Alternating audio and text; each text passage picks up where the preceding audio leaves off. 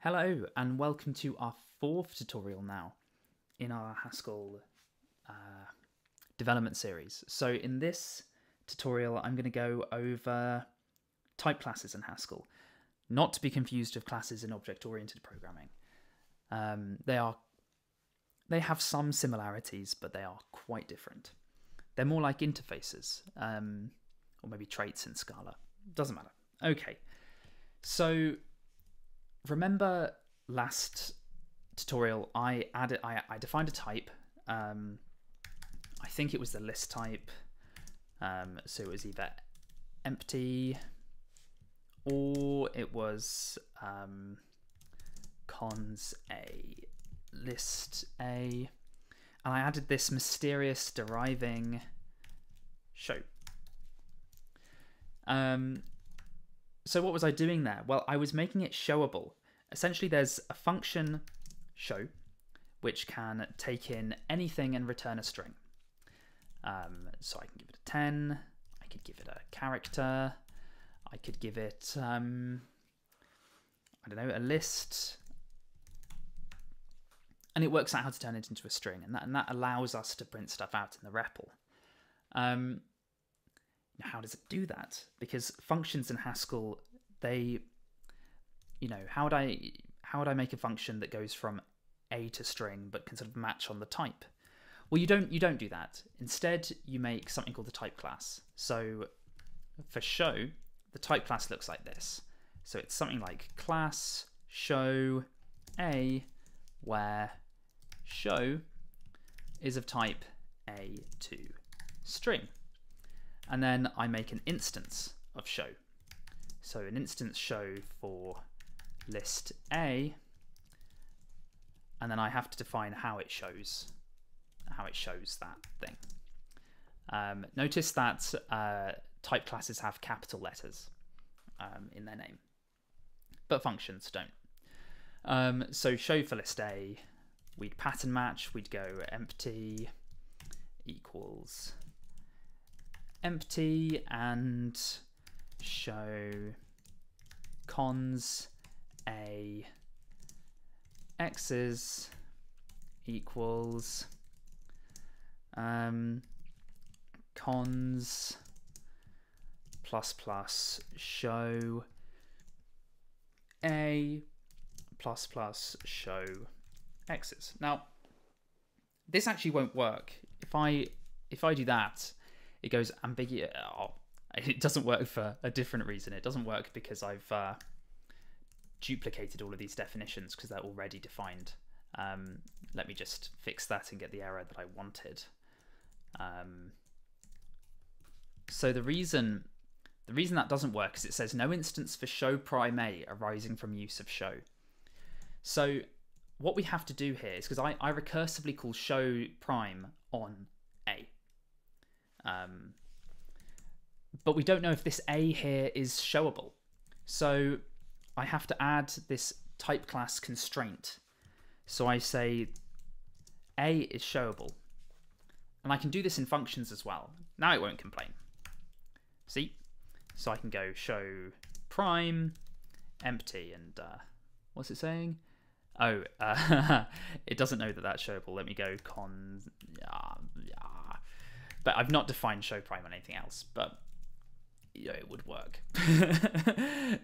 I can fix this. Instance show prime int where show prime x equals show x. I'm just going to call the normal show for that, and then I can show cons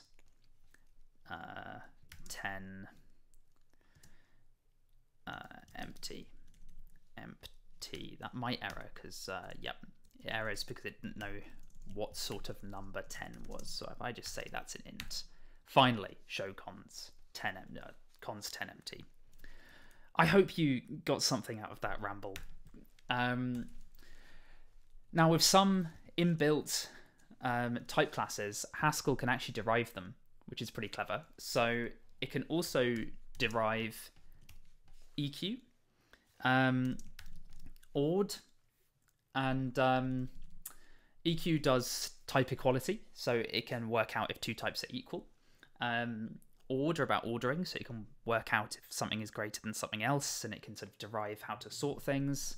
So I never showed you the type for sort. It's in data.list, and if I show you sort, you'll see that we're saying it maps a list of A to a list of A, where A is orderable. A is of type class ord. So this is a way of, writing really general code. It's quite fun. So I think the best way to explain this to you is through example again. So what I'm going to do is I'm going to define a new data type Q, and Q is going to represent the rationals. So Q is going to equal Q int. So it's going to be this int divided by this int. Now I can start by deriving show eq. Yeah, that'll do for now. Now, first things first, show looks rubbish. So if I write Q10.5, it's not obvious that's a rational number. Another thing to mention is it doesn't work. So Q, what would that be? 2? False. It says they're not equal to each other.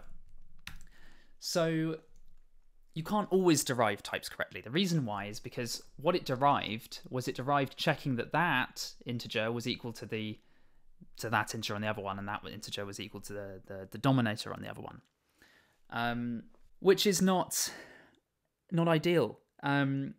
We need this idea of sort of that the simplified form. So we're actually going to rewrite both of these. I was just showing that you can derive them. So first show, instance show of Q, where show Q,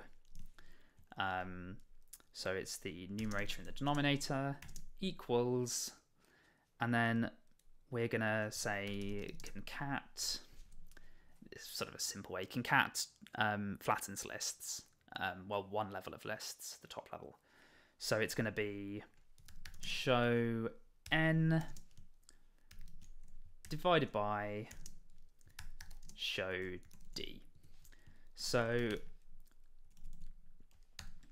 that looks a lot nicer. We have a much better way of representing, viewing our fractions now. So the next thing is equality. So we need to find the simplified form of both of them and then compare them. So I'm going to define this simpq function, which is going to take a q to q, and this is just going to simplify everything. So simpq,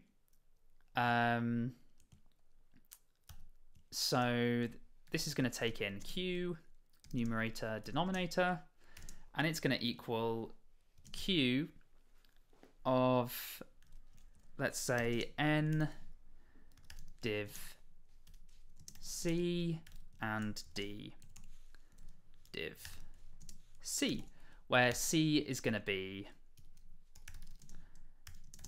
the greatest common denominator of n and d. So now simpq of 510 is going to be a half. Well, that's perfect. So now we can go and we can derive, we can write our instance for equality for Q. How are we going to do that? So what we want is we want R1 equals R2, R2 equals, so because equals is infix, I can write it on this side like an infix. Anyway, doesn't matter. R1 equals R2. What does that function equal? So it's going to be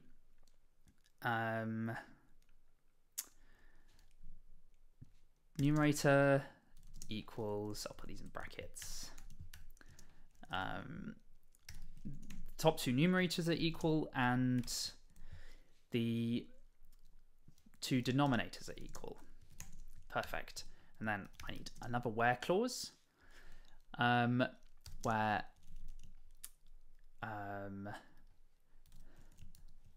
q of n1 d1 equals simp q of our first one and q of n2 d2 equals simp q of r2.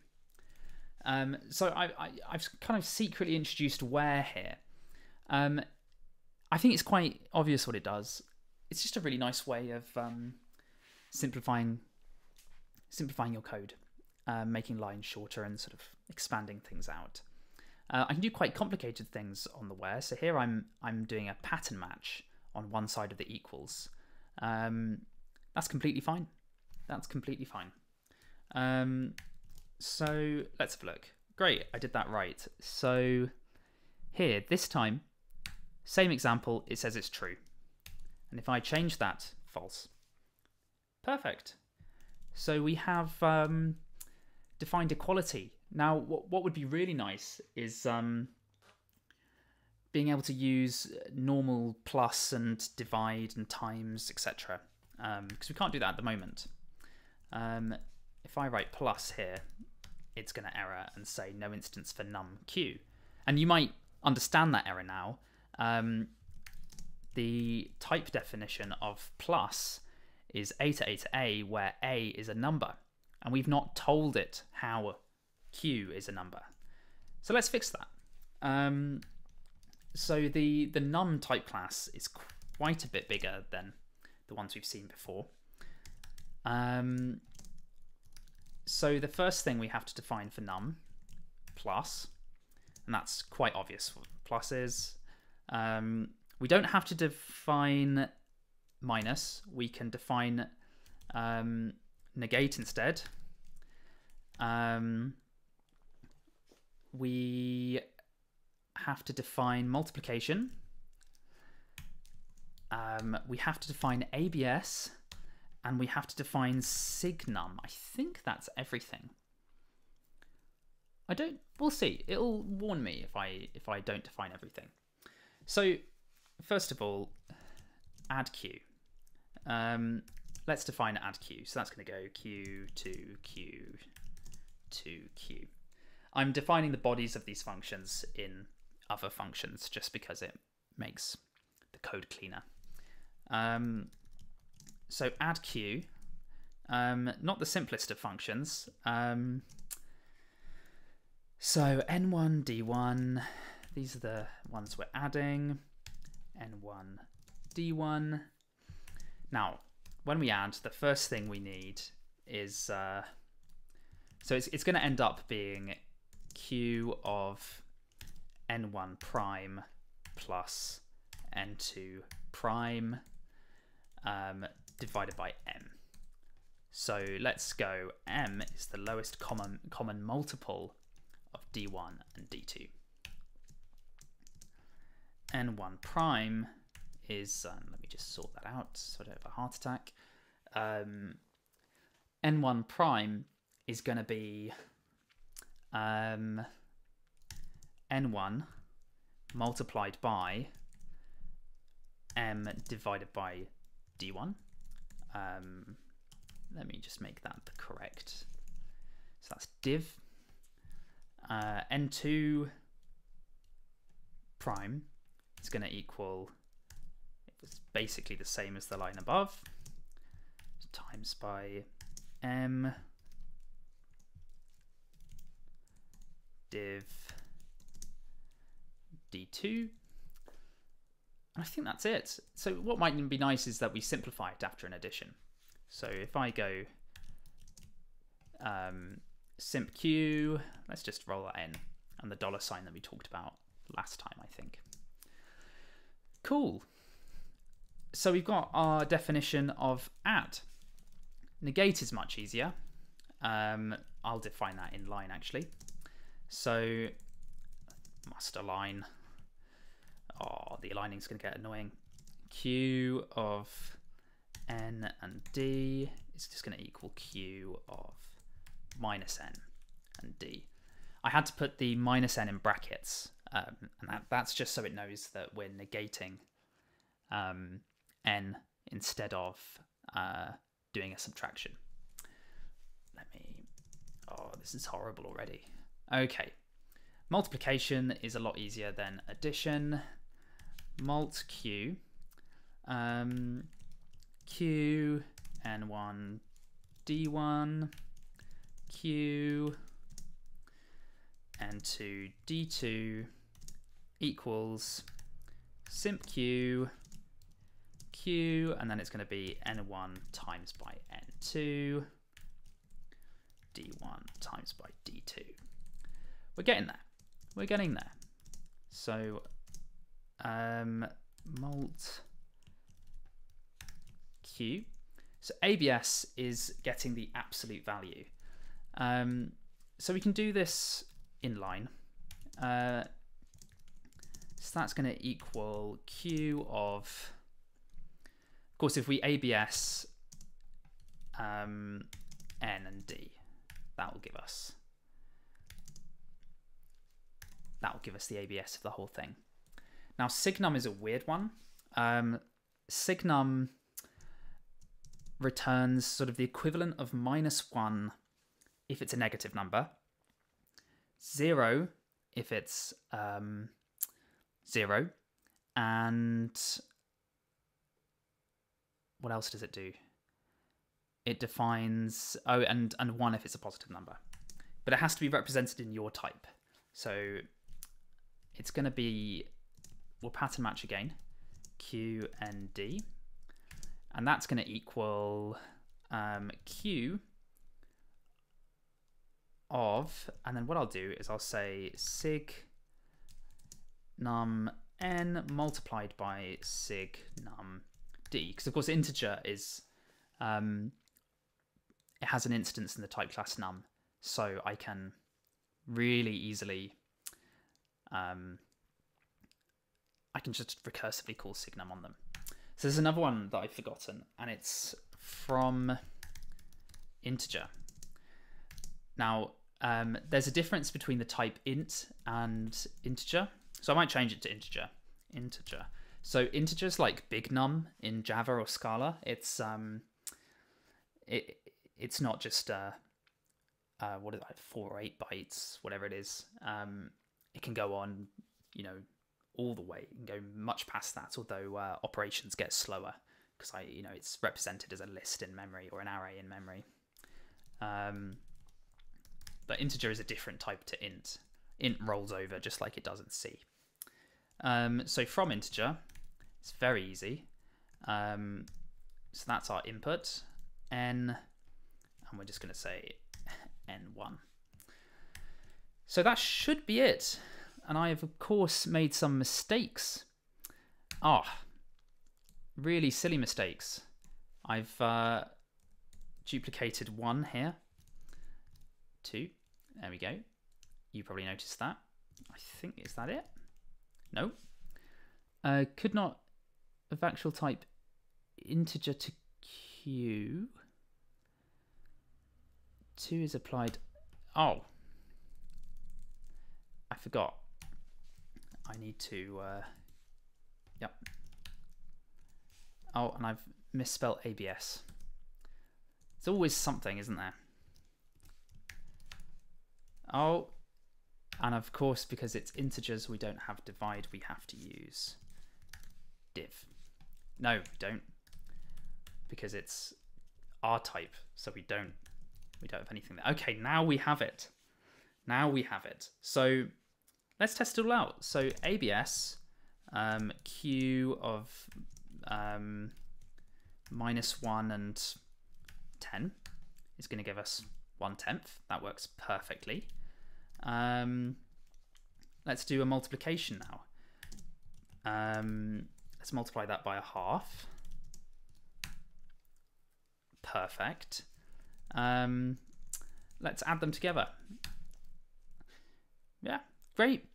And that's because all of these functions are of type A to A to A, where A is a number. So probably the next thing to show you is I said, I can't remember, was it? Yeah, it was last episode. I said that there's 3 ways of defining types in Haskell. The third way is this thing called new type. So new type is like, it's kind of a cross between data and type, in that all you can really do is type aliases, but they work in a completely different way. So I could say my int equals my int. So it looks a lot like a data definition, but I can't do this. I can't do sum types. I also can't do this. Essentially, all new type does is it makes a constructor wrapper around another type. And the reason we use new type instead of data is for performance reasons. It removes those constructors at runtime. It actually makes them equivalent. But what this allows us to do is it allows us to define different type classes, different type definitions, type class definitions on our new types from the thing we're kind of aliasing. And that's quite fun. Maybe if I said, as a better example, rev string. And this is going to be rev string. And then what I could do is I could instance show on, don't need brackets, rev string, where show of rev string s equals reverse s. Is that how you spell reverse? Reverse? We'll find out in a second. Yes, that is how you spell reverse. So that's quite cool. So I can have a string. So s equals hello world. And then I could say s prime equals rev string s. So the type of s is string, or list of char in that case, and the type of s prime is rev string. And that means when I show s, it's hello world, and when I show s prime, it's hello world backwards. It's interesting. So new types are a way of making things have a different, because I can't define show twice on string, obviously. So yeah, I think that's all for type classes. Next time, I think we'll look at folds. So it'll be a bit more about how you think about programming in Haskell and an introduction to folds. But yeah, we'll revisit type classes. They get a bit more complicated when you add things like parameters, and we'll go over some sort of more famous type classes, if you like: functor, applicative, monad, monoid. And after that, that's only 2 tutorials. You're pretty much set to write proper code in Haskell. Great. So see you next time.